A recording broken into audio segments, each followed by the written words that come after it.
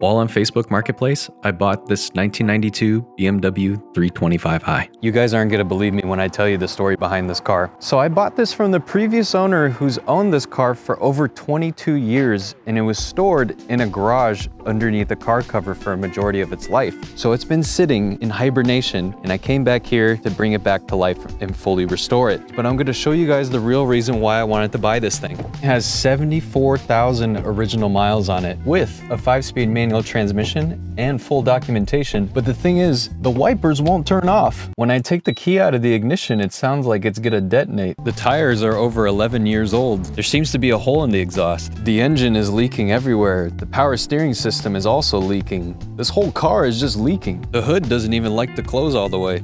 But at the end of the day, it's an Alpine white E36, and I'm so excited to restore this car. Now let's go ahead and start this thing for the very first time. Check out my YouTube channel to see the full video.